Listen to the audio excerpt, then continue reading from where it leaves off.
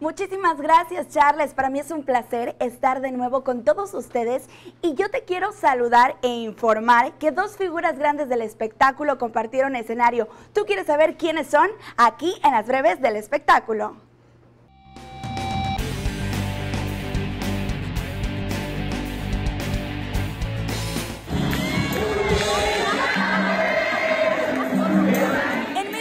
Presentación, Alex Syntek invitó a Cepillín a cantar junto a él la canción por Volverte. A ver, esto hizo que todos los fanáticos enloquecieran y pasaran un muy buen momento.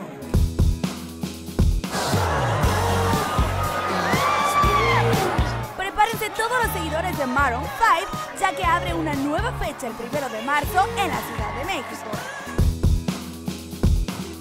Larry Hernández dio a conocer a través de redes sociales el bautizo de su hija Televisa, donde sin duda esta celebración fue muy amena. Javier Bardem negocia actualmente involucrarse en uno de los nuevos proyectos de la actriz más solicitada del mundo, Jennifer Lawrence.